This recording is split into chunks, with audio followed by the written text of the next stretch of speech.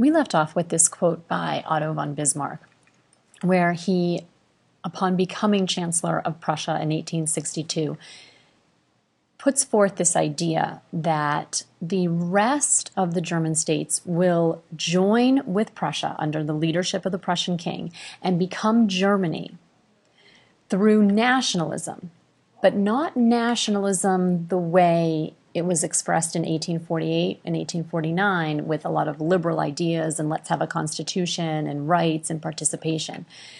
But Bismarck says, no, we're going to go out, we're going to use blood and iron.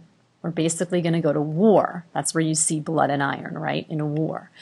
And through our victory in war, our victory on the battlefield, we will inspire nationalism in all the other German states that they will willingly join with Prussia, give up their own autonomy, and become Germany.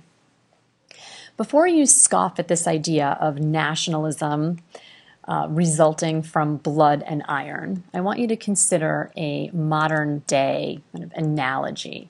Okay, think of our sports teams and how proud we are when the hits are really hard in football, right?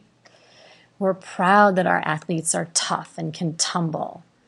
Don't forget Curt Schilling's bloody sock in the 2004 Red Sox World Series. And let's not forget that there is this sort of unifying aspect of being a Boston professional athlete. Remember the Red Sox, taking their World Series championship trophy to the Celtics game, sort of inspiring the Celtics to then go on. And I know we're sort of all mourning the NBA right now, but certainly inspiring the Celtics to go on and win the championship. And, this notion that everybody loves a winner. Think about who we're all still so in love with right now. Our guys in black and gold. Yes, our Boston Bruins. And when we watch Bruins games, notice how excited the crowd gets when there are these hard hits, especially if there's blood on the ice, especially when the players start fighting. This is what gets everybody, all unified and riled up. Right? There's definitely something to Bismarck's theory that even translates to today.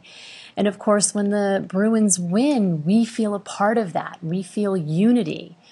Okay, they won the Stanley Cup this year, and notice just how large the parade was. Millions of people came out, in unity to cheer on the Bruins and celebrate with them. Okay.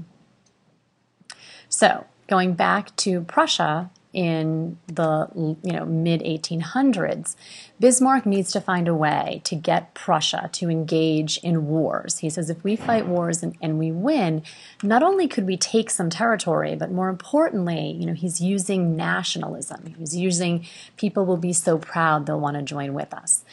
The first thing that Prussia does under Bismarck is they team up with Austria and they fight a war against Denmark. All right, Denmark had some territory that, they considered to be German territory. And so Prussia and Austria formed an alliance, and as a result, they take Holstein and Schleswig and add these kind of German territories to their German confederation. Then, 2 years later, Bismarck really pulls a fast one on Austria, takes advantage of them being in a little bit of a weakened state, and attacks them for Holstein. Now, they had been allies 2 years earlier, so Prussia was fully aware of Austrian capabilities and took advantage of this knowledge.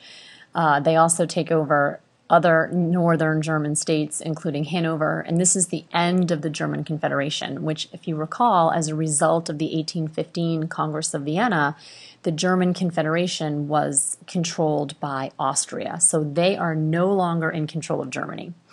But the big kahuna is Napoleon III and France.